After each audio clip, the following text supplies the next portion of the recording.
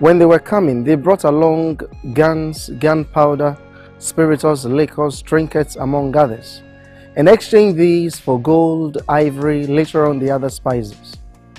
Now, one major thing the Portuguese were interested in was gold. Incidentally, the locals were giving them so much, so they came to believe the town would be full of gold, and for that simple reason, they called this place Elmina or da Mina, meaning the mine in their language. So it was this word that would not be pronounced properly, and this word was corrupted to today's word Elmina, and invariably it became the name of the town. There is another school of thought that suggests the Arabs were the first to be here, and seeing the place having a kind of a natural harbor or port, they called the place Elmina, meaning the port. But the locals would believe the Portuguese more than the Arabs, so they believe the Portuguese da Mina gave Elmina to the town, and not as the Arabs suggest. But that does not mean we never had a name before they came. We did, and our name was Anom Ansa. Anom Ansa literally means that when you drink, it doesn't get finished, or inexhaustible kind of water. 1482, that's 11 years after the Portuguese had first come, led by their captain called Don Diego de Azambuja, the Portuguese came to see the chief of the town called Nana Kwamina Ansa, negotiated for this plot of land, and had this huge edifice built. It is interesting to learn that the chief wasn't enthusiastic with the Portuguese intention initially to stay.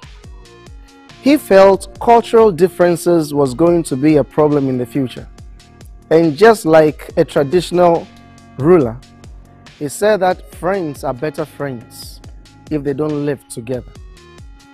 But upon persuasions and assurances, he gave in, and this would be the first time in the history of the world a West African chief would legally transfer a title to a plot of land to an European, and for that matter, Portuguese. Materials for construction, most were imported, and the color of the brick will help us understand which side of the structure was built by the Portuguese and which side of it was done by the Dutch. All red bricks are Portuguese, and all yellow bricks are Dutch. So with that, you can easily identify the places that were built by the Portuguese and the places that were built by the Dutch. But then the Portuguese will have two reasons why they built this castle or the dungeons. One, to trade. Two, give out rooms for the missionaries who were to come in to spread Christianity. And when they came at first, they were Catholics. From the very onset, when they were into gold and ivory and others, the rooms on the ground floor were being used as storerooms or warehouses as planned. But then from the 1500s, it shifted gradually from gold and others to human trade. And when this happened, the rooms that were initially storerooms were then converted to holding places where the Africans were kept. At the peak of it, the whole structure would talk of a minimum of about 1,000 at a time, 600 of them men, 400 women. One thing very difficult, and everybody would like to ask a question on that, would be the fact that yes, the Portuguese shifted from gold trade to human trade. But why? You have to understand, processes by which somebody is made to serve another had been with all the races in the time past. So in that sense, the Africans in themselves had an idea before the foreigners came. But the system we had in our culture was not as the Europeans or the foreigners introduced. In fact, it is very difficult to use the word slave to describe that person under the system we had in place before the foreigners came. In fact, to even suggest the person is an indentured servant, to me, is again difficult. But we can make it simple. The person should be seen as a servant, because in most cases, that person had rights. He could marry, raise free kids, acquire properties, pay the price on his head, he'll be a free person. It was very difficult in most cases identifying that person from a regular person in the society, the servant from a regular person in the society. Why? Because he was clothed, fed, had shelter just like any other person. One thing that happened to the system that was even unique was the fact that the so-called slave could shift from that status to a royal status. How would that happen? One, when the man proved to have managerial ability or military skill, he could become the caretaker of the master's household. Descendants of such became royals. Women got married into the system. They ceased to be servants or slaves, and from then had royal descendants. Some managed to shift from one community. They began a community for themselves, and by that shift, they all became royals. And Ghana here and now, there are so many chiefs in the villages, communities, and towns whose ancestors were not royals. In fact, they even want to see them as slaves. But by hard work, marriage, or the shift, descendants all over are chiefs. And partly because of that, it becomes a taboo to refer to anybody as a slave. Indeed, to strengthen that institution, they would tell you that you do not point to where a person is coming from. That is to say, that if I tell you I am from Elmina, that ends the discussion. No probing. I dare say that but for the coming into being of this industry, issues concerning slavery and trade will not be talked about in our communities. Why? Because with the accounts, for example, there isn't any extended family system that wouldn't have a line or two which will not be part of it originally but brought in. So the mothers are the ones to continue with the generations. So in one generation where we have about 15 boys and 2 girls, that is to say that only 2 girls are those who are going to sustain the next generation. So then, to make the system work, they will bring in girls from other side to beef up the family for the next generation. So these are the ones that were not part of it originally but brought in. But they become part and parcel of the family. So much so, nobody points to them to say anything. So then, if this issue had not come up for discussion, you will not get people in our various communities discussing it, because it's not a subject to be discussed. Everybody is part of the family.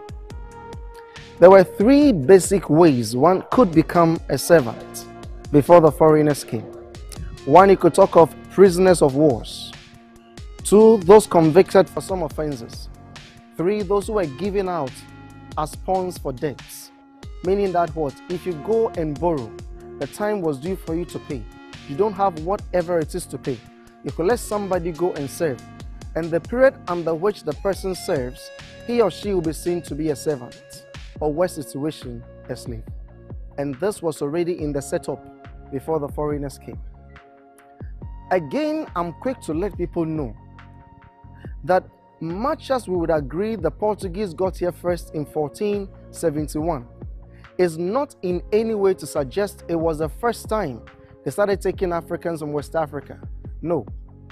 They were taking Africans long before they got here. The first time is said to be 1440, others will push it to 1441. Some said they had 10, others said they had 12, from a point that later on became known as Rio de Oro. Rio de Oro simply means river of gold, and this place should be somewhere up Senegal thereabout. To them, they had only one reason for taking the 10 or the 12, serving as a proof that they finally gotten in touch with the Africans. Interesting to learn Of the 10 or the 12 they took initially, 3 or so of them were said to be of noble background, therefore had to negotiate for them to be brought back. And in return for these 3, they gave the Portuguese 10 people in their place. They got gold from there, and that will be the first time they will get gold from West Africa. Hence, they will call that particular spot where they got these Rio de Oro. Let us not forget, taking them to Portugal was only to serve as a proof that they've gotten in touch with the African. But when the prince saw them, he was happy for 2 reasons.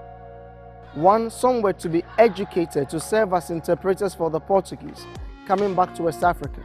And 2, as they put it, the most intelligent ones to be trained to become missionaries to hasten the spread of Christianity here. But sadly, when they got settled, they never came back as intended or planned. They rather ended up in the palaces as slaves. And from that time, no other European came over here and went back without African captives. Making us understand, they started taking Africans 30 years before they first got to Elmina. And 41 years later, this was built.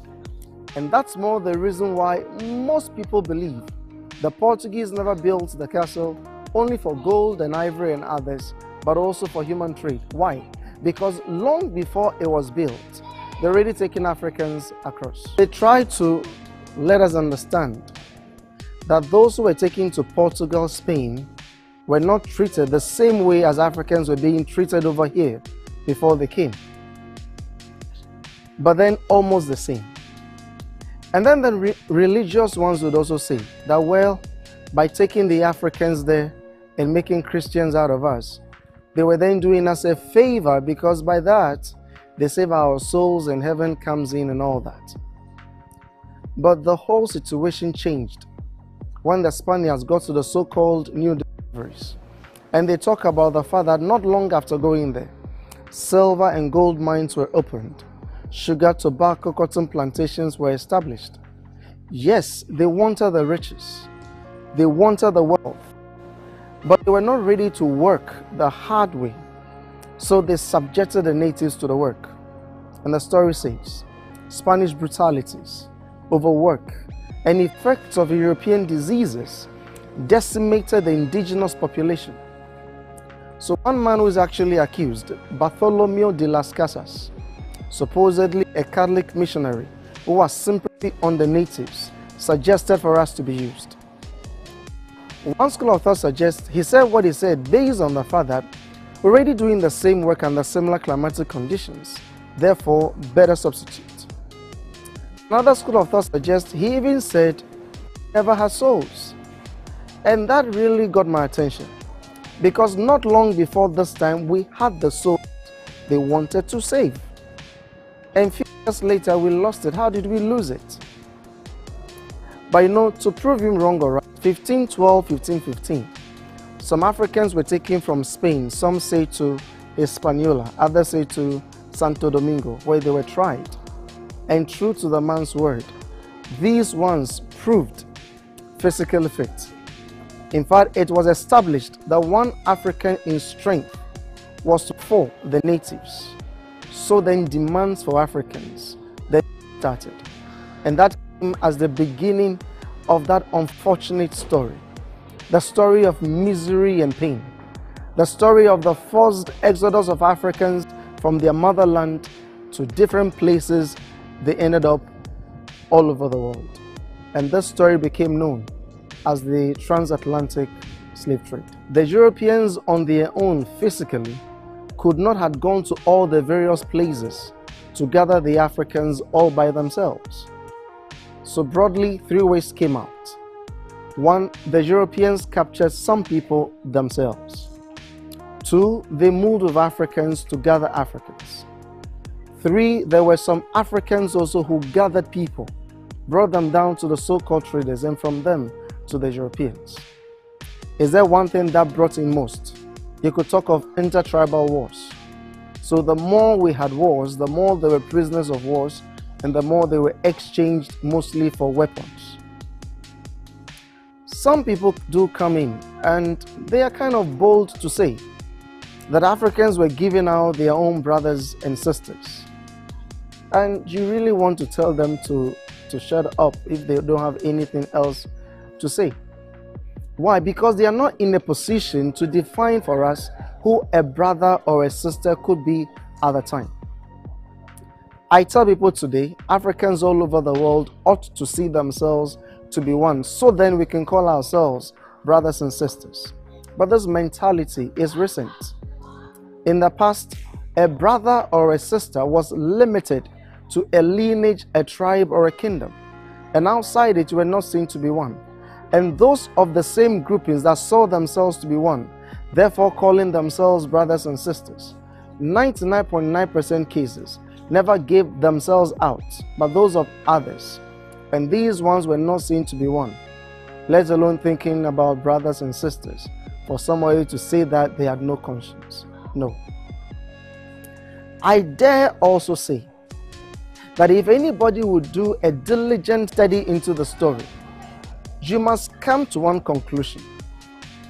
What would be the conclusion? The Europeans at the time were smart in one direction. What direction? In the ability to create a society that by itself would produce people without they not being involved physically. How? Ghana, for example, we can talk of 3 strong tribes. Talk of the Asantes, talk of the Dangerous, talk of Akwamu people. Now, these were fighting with others and making them part of them. At the zenith, the Asantes defeated the Dangerous. And Asante with the Dangerous, Akwamu was never going to be a fight. So I tell people, Ghana could have become a kingdom, bigger and larger than today's Ghana. Asantehene most assuredly would have been the king, and Tree would have been the lingua franca. And with everybody speaking Tree and paying tribute to one king, it will be difficult for anybody to penetrate. So make the system work. Help smaller ones gain their independence from the larger ones. So then the more independent state created, the more the need will come for them to get the weapons to defend themselves. And the only way to get the weapons would be to bring in people. So you make it a principle. Divide already divided people and heighten insecurity, and that will fuel the system. Divide already divided people and heighten insecurity, and that will bring in the people. Never forget this, because dividing and conquering seems to persist in most of the African communities today. So 1596, the Dutch will come in to attack the Portuguese, but they will fail. 1612, they had their fort built in a village about 25 kilometers from here called Muri. 1625, they will make another attempt on the castle to take over from the Portuguese, but again failed. In 1637, the locals became fed up with the Portuguese. Looking for saviors, they saw the saviors in the Dutch. What they saw in them, I still don't know. But they helped the Dutch through an inland route to the hill Santiago, where we have the fort.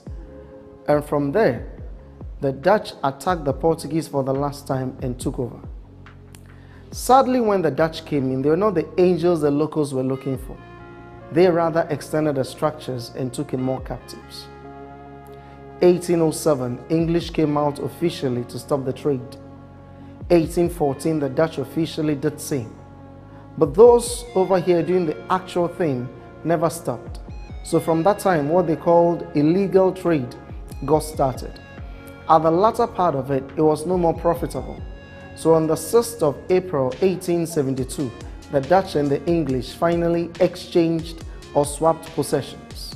The Dutch gave theirs over here to the English, to that of the English in northern Sumatra in Indonesia.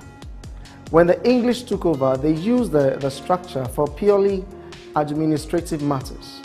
But of course, that doesn't mean they never took part in the trade. They did. However, at the time, the English were using the Cape Coast Castle for this. During the World War II, they brought men from all English-speaking West Africa, except Liberia, to this place. They trained them here. They took them to India and Burma, where they fought for them. These are the ones we call Royal West African Frontier Forces. After the Second World War, the castle was used as a police training school in 1948. So the English were in control until 1957, when Ghana would become an independent state and the English would be asked to go back home. So the structure as it stands is 536 years in the year of our Lord. The Portuguese were here for the first 155 years. The Dutch were here for 235 years. The English were in this particular one for 85 years. And Ghana being the last group, we've also been here for the last 61 years now, but we're still counting. So this will be a brief history into the background of the place.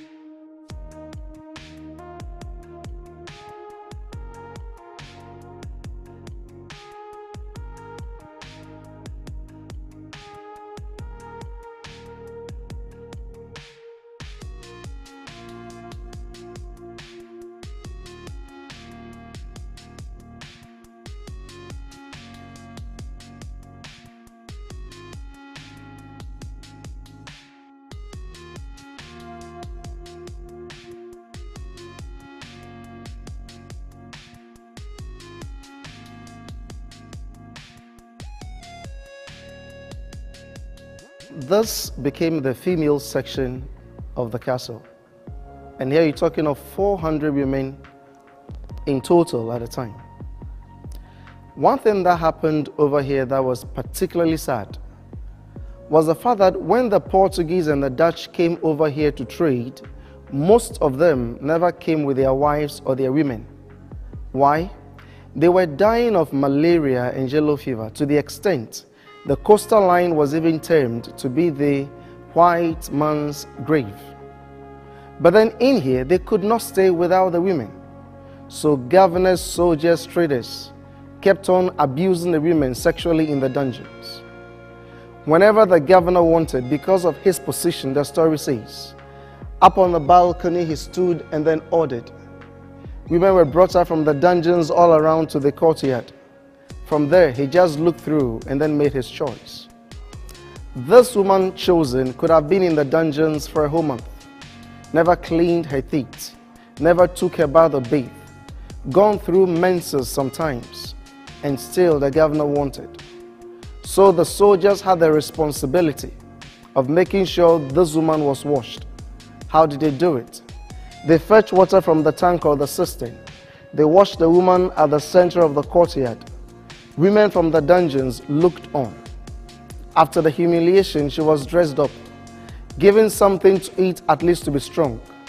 Then up on these stairs, we call it private access to the governor's bedroom. This chosen woman was then taken to the governor.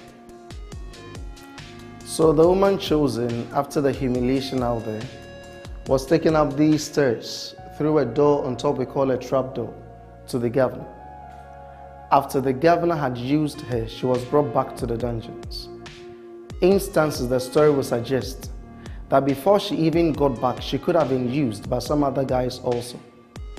Some very few became mistresses and they stayed longer, and those that became pregnant were subsequently freed or liberated. We need to understand they came not only from today's what is known to be Ghana alone, but also from today's Togo, Burkina Faso, Cote d'Ivoire, even Nigeria sometimes. So when this woman was freed, she could not go back to where she came from. Secondly, the Europeans never wanted their babies to go anyhow. So some houses were then built here in town where those found pregnant were kept. When they delivered, the kids were brought back to the castle and they were educated. But then sadly, most of these were educated to be used as a bridge between the Africans and the Europeans. And also they gave out names to their kids. And that would be the beginning or the genesis of the European names along the coast. So now in Elmina, we are still having people calling themselves Da Costa, Da Silva, Van Ness, Vroom Smith, Hutchison, Peterson, Youngson, Folsom, Jefferson, Johnson, and all such names.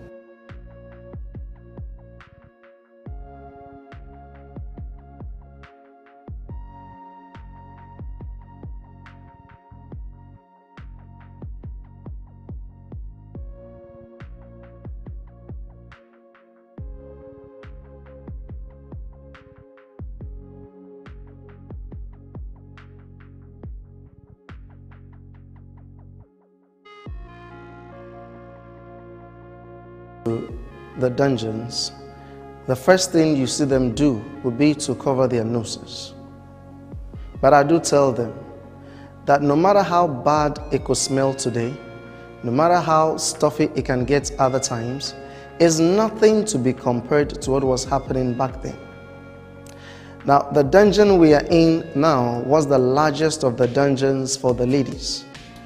And this place had 100 to 150 people at a time. On the floor, as hard as you see it, they were packed or were sleeping. They were given food and water once, twice a day, a very little just to keep them alive. A month or two, they were held in here and mostly allowed out when the governor was going to pick one to be used. Over here also, they were not allowed to wash down.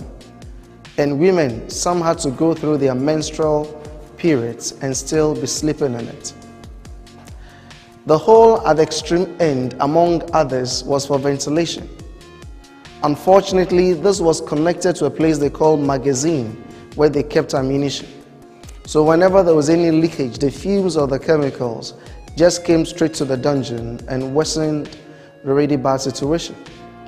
Here they were given two containers or receptacles. One was placed at the corners, where they were expected to go to ease themselves or go to the toilet and to them. But they talk about the fact that during the second month, they themselves became too weak, such that some, if not most, were unable to move from where they were to where the containers were to do it into them. So practically, they had everything on the floor and they were sleeping in it. Meaning that what we see today some time past had feces, urine, vomit, menstrual blood. And you seriously cannot underestimate the heat and the stench. And these, among others, explains why they were dying. And those that died were thrown into the sea. One question everybody would ask would be the fact that yes, the trade was evil. But then if the ultimate was profit, then why let them die? It doesn't make sense. When you pursue this question, I can tell you for sure, you can never get a definite answer. There will be several suggestions. But two common ones you would get to be the fact that one, they were too strong to be controlled, so they wanted to be sure at all times they were weak, they couldn't fight back. And to kind of freeing themselves from the guilt, they developed another mentality that only those who could survive these were the strong ones who could then work.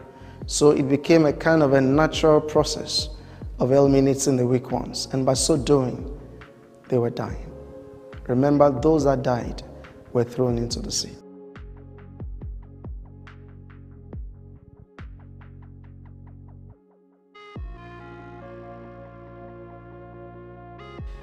In the year 2015, 48 Africans from all over the world came over here to put themselves in the conditions the Africans were subjected to.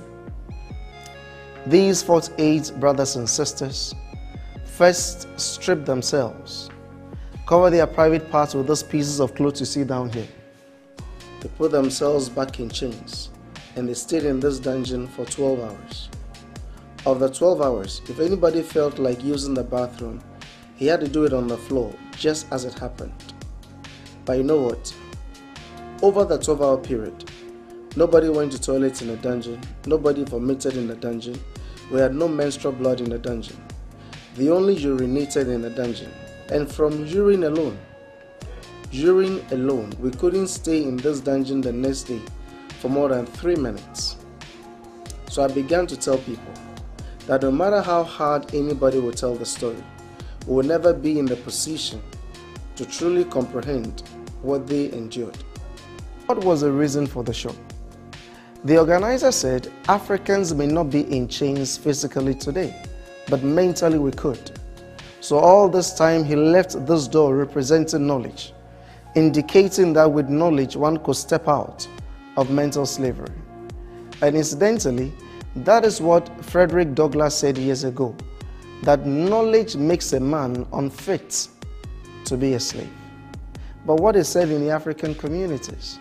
If you want to hide anything from an African, put it in a book, because the African will not read.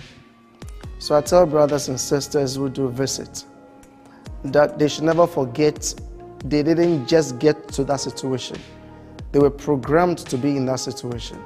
So the proof of your visit to the castle or a proof of your visit to the dungeons will be to inculcate the habit of reading. Otherwise, you are helping in perpetuating a crime.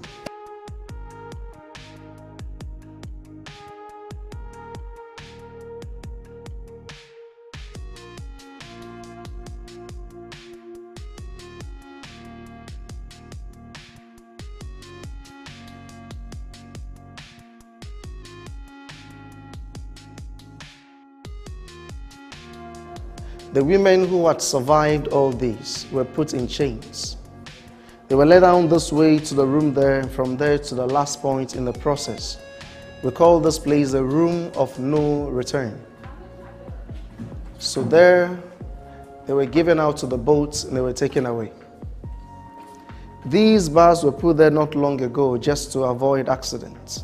Before, there were stairs where they descended. But then now, because we are not using the water tank, we've made a drainage over here so that when it rains, water would collect in and then go away. We don't have to forget, in those days, husbands and wives were captured. In times of war, a whole family could be taken. Brought in here, they were separated. Women were up here, men were down there.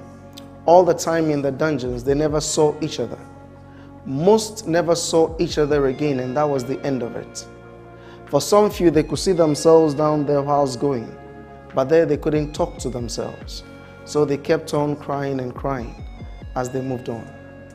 Don't forget also, a child below 10 was in most cases put together of an adult and sold together as a person.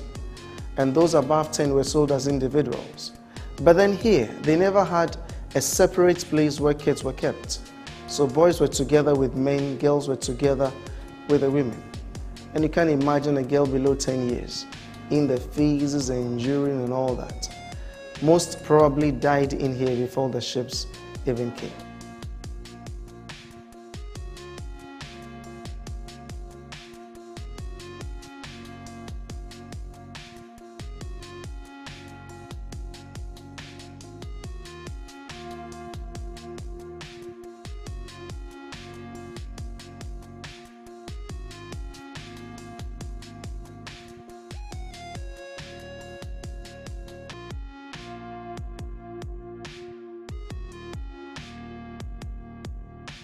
So this became the transit dungeon for the male captives. So when the ships had come, the men were taken from the dungeons on the other side to this. And then from here, they moved to the room of no return. But then this was the point. Some of the men got branded. You know branding? They put stamps in fire. They smear the point they want to mark with oil. Then they pick the stamp from the fire and stamp it right there. And people were dying from the shock or the pain of it. From here, the men moved in to join the ladies coming from the other end, and together they went to the room of no return. The next room was where the men and women met for the first time. Now, I told you that people could come from the same community and they will never see themselves. Husbands and wives could be captured. They will never see themselves after they've been brought to the dungeons. But sometimes when they were going, they could see themselves down here. But even here, they couldn't talk to themselves. So they kept on crying and crying as they moved on. At this point, they were not walking as freely as we are walking today. They had been put back in chains. The one was chained to the other, in the line of 5, 10, 15. and you cannot go as fast as you want. You can only move as fast as the chains will let you go. So slowly, they move.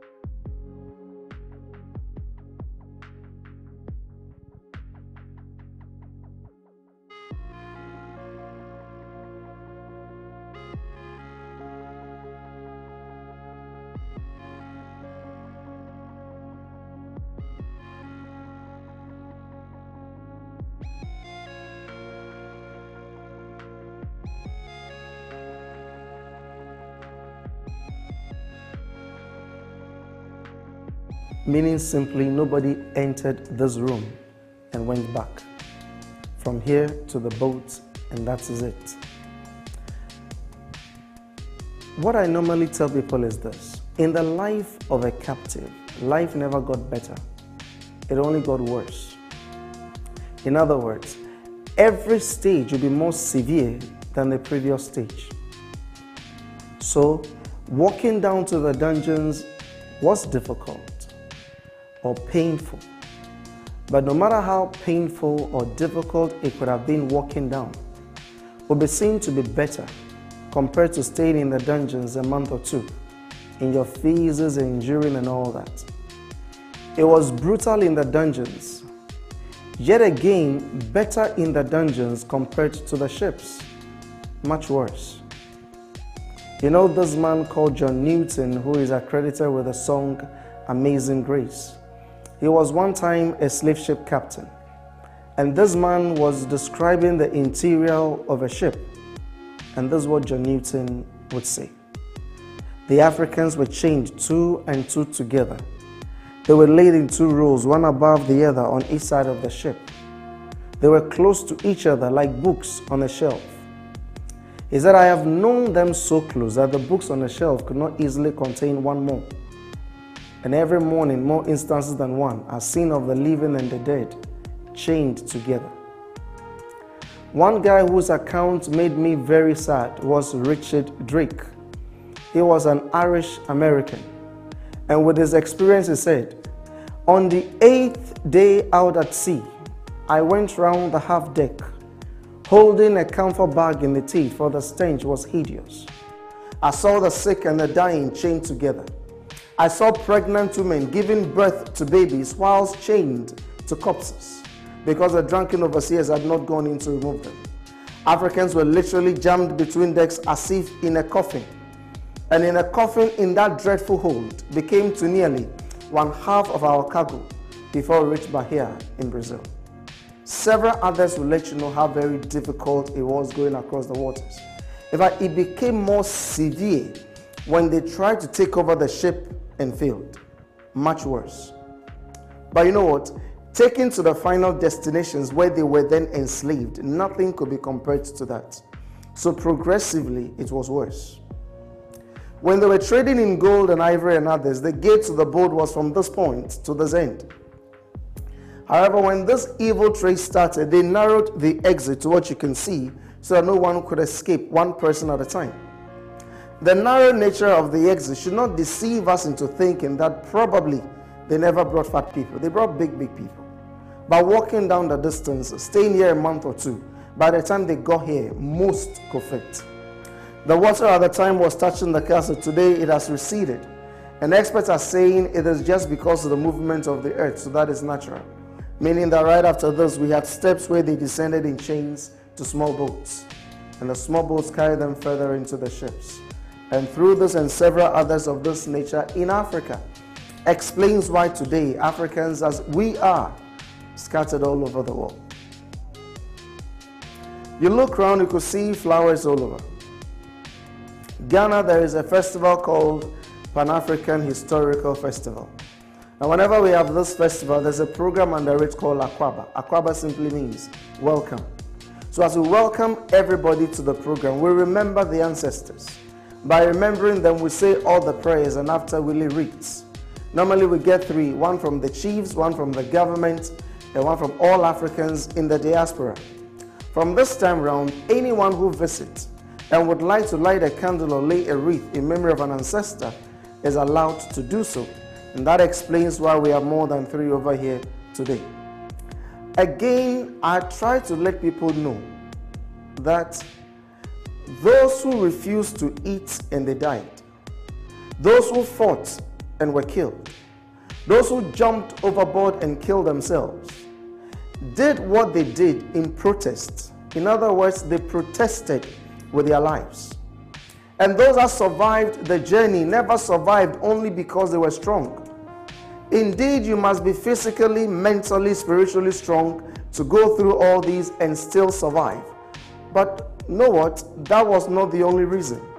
These ones made up their minds to go through the pain, the shame, the degradation, so they could tell the story. So once you have the opportunity to watch this, remember these ones and make a vow in you to do the little you can do in your own small way, making sure this evil will never again be repeated.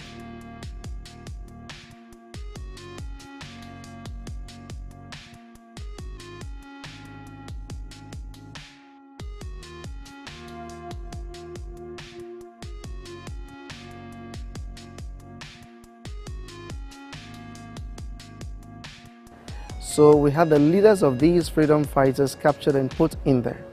They were denied food and water until death. And when anyone died, they just went in for the body, threw it into the sea. And the whole idea was for it to serve as a deterrent. Now, what happened in there that was particularly sad was when somebody was there dead and the next person was there alive. Until the soldiers had entered for the dead, the one alive had no choice but to be with the dead body. And instances, one alive could be there with the dead until he also died.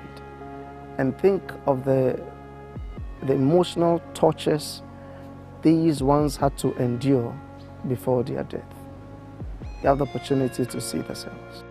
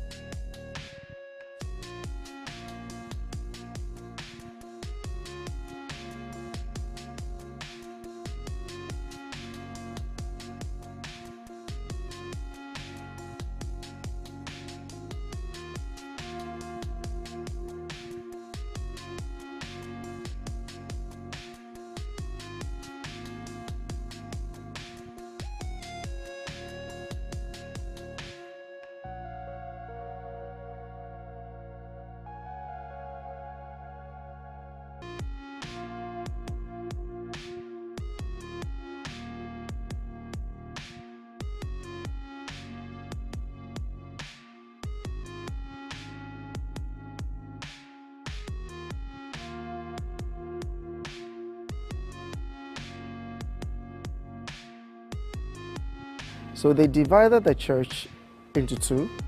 They used the top as a soldiers' mess where they were eating and drinking, and the down, the hall of trade where the Africans were auctioned or were sold. When the English came in, they converted the halls to classrooms for the police. As it stands now, it's a museum.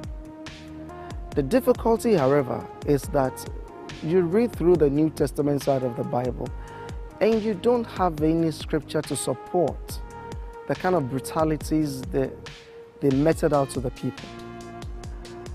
And some argue that a verse of scripture suggests that the servant should obey the master. But that's where the difficulty is.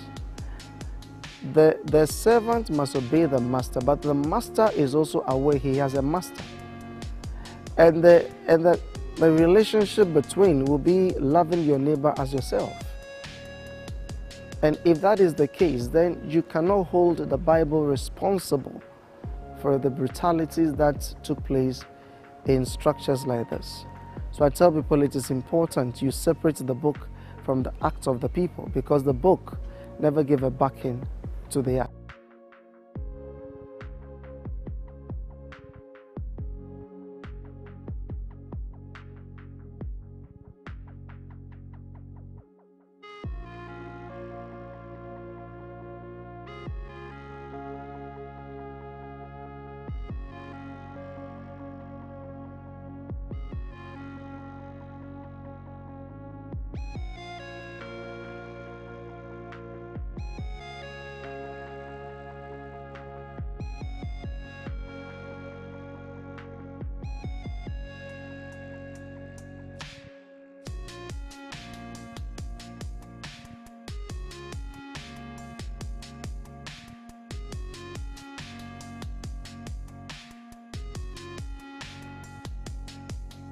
originally constructed by the Dutch. Soldiers were up there to look through if enemies were coming. But when the English came in, they converted these to prisons. This is where the king called Nana Akwesi Ajuman Prempeh I was kept. And this is where Queen Mother called Ya Asantewaa was held, before taken to Freetown in Sierra Leone, and from there to Seychelles Island. The king came back eventually in 1924 and died 7 years later at the age of 59. But the Queen Mother died over there. In the year 2000, during the 100-year anniversary, her remains were brought back and reburied in her hometown. So these were the prison for the royalties that were held in here as prisoners. And every space you see between the wall down there, every space there, before had a cannon in it. So all these had cannons to defend the castle from external attacks. One thing striking is this: where they place the cannons up to this end or this point, there are no rooms under. So you could see thickness of about 7-10 meters as the thickness of the wall, what we call the curtain wall. Meaning that no matter the situation, you can attack the top, but you cannot bring down the base, a very solid base.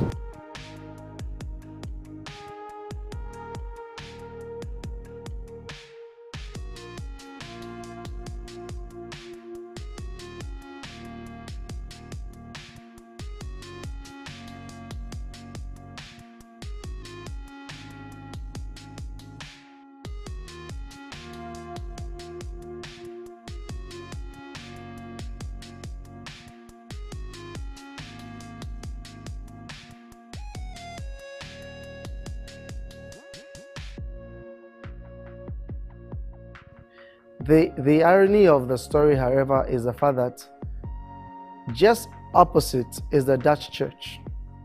At the time of the Dutch, the governor could look at the church and still pick a lady to sexually abuse. These are some of the ironies of the stories. How they were able to put together is difficult to really comprehend.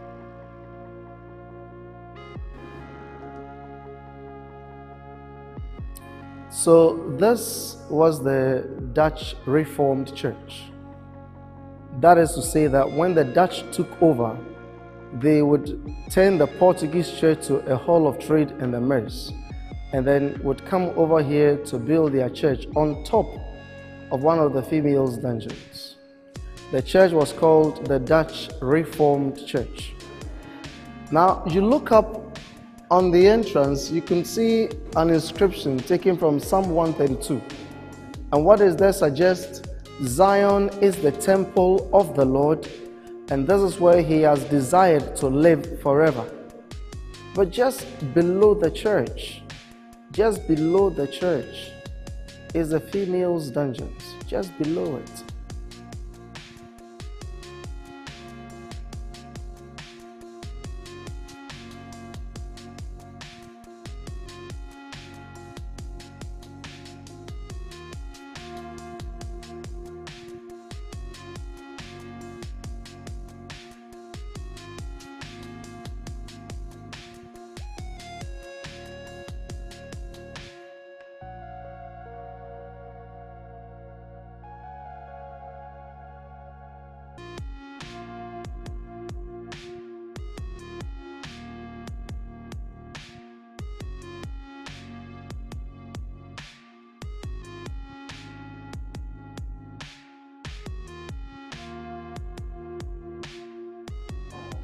It was built by the Dutch in 1665-66 and was used as a watch post. So soldiers were put into this to take care of all inland routes so that nobody could come and take them by surprise. We don't have to forget this. Before the Dutch took over, there was a bushy area. So it was there the locals assisted the Dutch to attack the Portuguese. So when they finally took over, then they built that for nobody to do the same thing to them as they did to the Portuguese.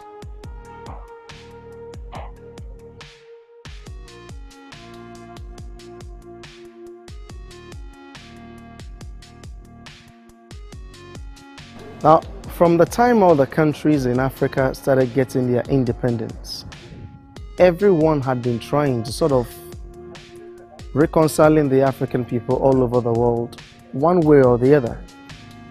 In the early part of the 1990s, the chiefs in Ghana took up the responsibility. They had a ceremony here called Fihankra. Fihankra literally means that when you were going, you never had the chance to say goodbye. Now, after the ceremony, the chiefs went to the United States, had a long discussions not only with Africans in America, but all other parts. And when they came back home, this came up. So whatever the reason for walking through the dungeons must be in the everlasting memory of the anguish of our ancestors. It should compel us to pray for those who died to rest in peace, those who love to return and find their roots, and that man never again be given the chance to commit such crimes against man, and with the living ought to vow to uphold this. So as you watch this and as you think through this, you make a vow to do the little you can do, ensuring that this evil will never again be repeated. I like what Dr. Martin Luther King said one time. He said that man's inhumanity to man is not only perpetrated by the vitriolic actions of those who are bad, but they are also perpetrated by vitiating inactions of those who are good. In other words, you cannot sit on the fence and cause a change. Do something little to make change possible.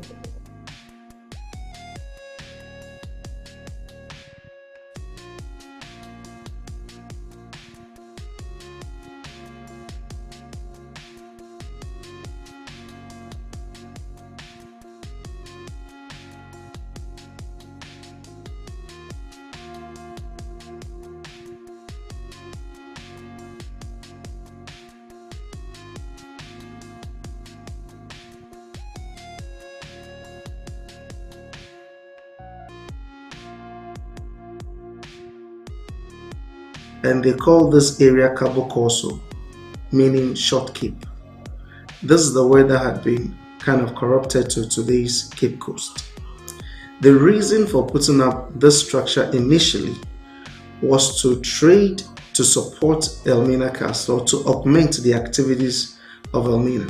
Therefore, in 1637, when the Dutch oystered the Portuguese from Elmina, those here in Cape Coast didn't see the need to continue their stay. In that sense, they abandoned the structure and left. In 1653, the Swedes took over the Portuguese remains, eventually demolished the wooden thing that had been done, and they put up a brick fort, and they called this fort or lodge Carolosberg. Just about 5 years into their stay in 1658, the Danes kicked them out. And about 3 years into the stay of the Danes, the Dutch also kicked them out. And in 1664, the English then kicked out the Dutch and stayed in this particular castle dungeons until 1957, when Ghana became an independent state. It was during the English time that they expanded or sort of reconstructed the castle to the size it is in today. Also, you must know that this place had been a pace setter in certain things. One, this was where the first primary school with uniforms actually began. It was from here that the English course system we are practicing here in Ghana also began. It was from the same place that the Bond of 1844 was signed, and to many historians, this was set the stage for colonial administration in 1874. This was the first capital of the colony, or today's Ghana, until 1877, when it was shifted from here or moved from here to today's national capital, Accra. It was also from here that the first prison service actually also began. So the structure standing now, if you connect it to the Swiss time, You could say that the structure is 366 years. The Swedes being here for 5 years, the Danes staying here for 3 years. The Danes stayed in here for 3 years. The Dutch stayed in here for 4 years. And English stayed in here for 292 years. 292 years, almost 3 centuries. And Ghana being the last group, we've also been here for 62 years in this year 2019, and we keep counting. This castle or dungeons is basically known for this evil trade. And unlike Elmina, this was built to carry 1,300 captives at a time. We had 1,000 men and 300 women. And one thing I would want you to take a particular look at is this. The flooring in the dungeon is not original from the time the English constructed the castle or the dungeons. It became original after the abolition of the trade. So the flooring you are seeing today is made up of food particles, sweat, blood, tears, human flesh, compacting together, feces, urine, vomits, compacting together to give you the floor you are seeing today.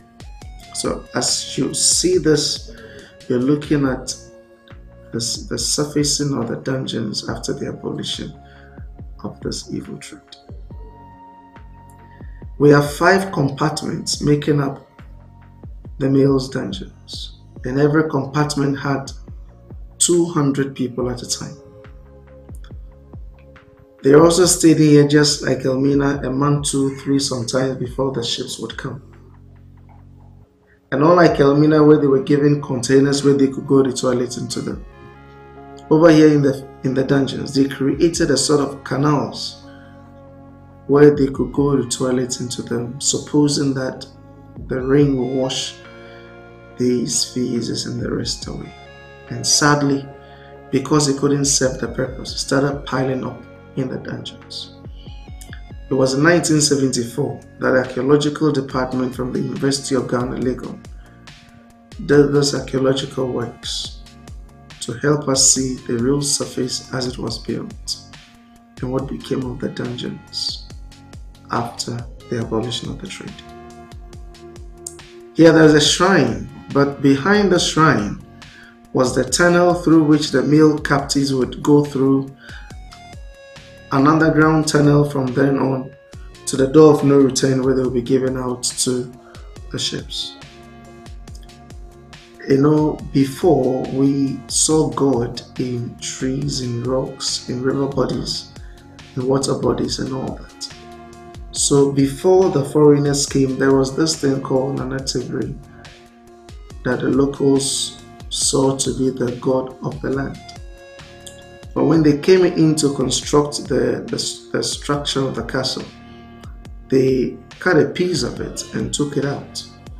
And when Ghana took over, they brought it back to its original position. And so today we have it here, that when people come in, they do accept the priest to pour libation on their behalf. And they will give a token also and invoke the blessings on them. That's good to say. Not everybody believes in it though. So those who do believe are given the opportunity to be prayed for. Walking on top where we have the cannons today, underneath is the underground tunnel that the Africans exited. And going through that underground tunnel, walking about 78 to about 80 meters, they join into the females and then they exited together through the door we call the door of no return, where they were given out to the boats. Looking back from the door of no return is a door of return, and it's significant in the sense that it was from 1998 that this became the door of return, where the remains of 2 Africans who were enslaved had their remains brought back through this very door. That signified the return of the Africans, and that the chains of no return being permanently broken ushered in Africans back to Africa. And to today, many of them are living here as part of the societies. The condemned cell we have over here is a little weird than the one we had in Elmina, because over here it seemed as though there would not be any room for air. And so people were suffocated in the midst of that pain. Hunger, thirst killed them.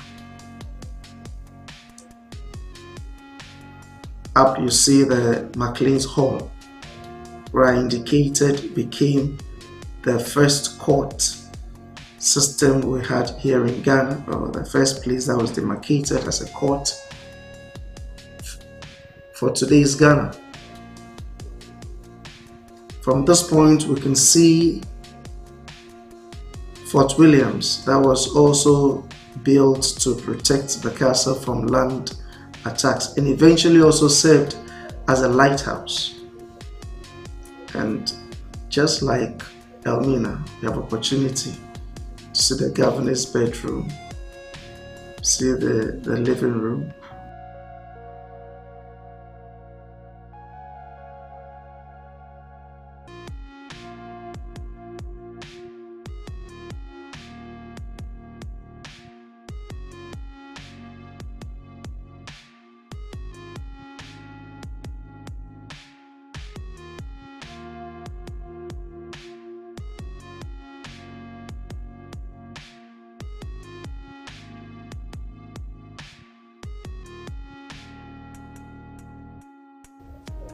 See the reception area. On top of this meals dungeon, we have a church, the Anglican Church. The church was spearheaded by the Society of the Propagation of the Gospel. But as I indicated, you go through the New Testament, for example, and you don't have scriptures backing the wickedness they perpetrated to the Africans. So I always tell people, it is important you separate the book from the acts of the people, because the book never gave a backing to the act. Right at the center of the courtyard are 3 distinct graves, and you see one is separated from the 3. The one that is separated was an African, and the 3 that are together are Europeans, making you understand that even in death, they separated the people. This man called Philip Kwaku was among 3 that were taken to the United Kingdom to be educated to become Anglican priests, to help in perpetuating or help in spreading the gospel here. Unfortunately, 2 of them died when they got to UK. He came back. And I say unfortunate on his behalf, because he got married to a white lady that would not give him the opportunity to be speaking the Fanti in the house all the time. So somewhat became more English than the English people themselves. In that sense, he couldn't evangelize them more, but at least to his credit, schooling in Cape Coast became prominent, that he will get the locals to be educated. He was born in 1741 and died in 1816 at the ripe age of 75. And of the 3 graves we have for the Europeans, we have one, the first for a man called C.B. Whitehead, who was a commandant of the castle and also a lawyer. This man probably died in one of the exchanges with the Asantes in 1812. He was 38 at the time of death. The controversial one is the lady Letitia Elizabeth London, who is supposed to be the wife of Captain George McLean, who came in 1838 to visit the husband, but unfortunately died only 2 months into her stay. What could be the reason? Some suggest he poisoned herself. Others also claim that the man, George McLean, who had gotten involved with an African lady called Ellen Bannerman, kind of connived to kill the legitimate wife so that they will continue with their relationship. So the death of this woman still is controversial because they're not able to determine exactly what killed her. But of course, it was poisoning. But whether she did it herself or something was done to her is not yet known. Then we have Captain George McLean himself, who died in 1847 at the age of 46. This man is kind of accredited in ensuring that slavery in trade was abolished at the time he was around. He blocked the exit from the male's dungeon so that nobody would secretly continue with something like that. He also is responsible, or the architect behind, the Bond of 1844. He is also accredited for being the one that introduced the English court system here in Ghana today. And then also, for a reason I cannot actually detail it, was supposed to be loved by the local people because of his fairness. But he was buried down here in 1847 when he passed. So right here we have the females' dungeons, and in this castle Cape Coast of dungeons we had 2 separate for the female captives, and each had 150 each, making the number 300 women stuck in these rooms together. On the floor, just as you see it, they were packed and were sleeping. They were given food and water once, twice a day, a very little just to keep them alive. They stayed in this condition for a month to 3 months before the ships came. They were never allowed out until the time the governor wanted to pick one to be used, or there was an epidemic that would compel them to come out to come and exercise. Take a look at the floor very well. Such was it, and they were sleeping in it.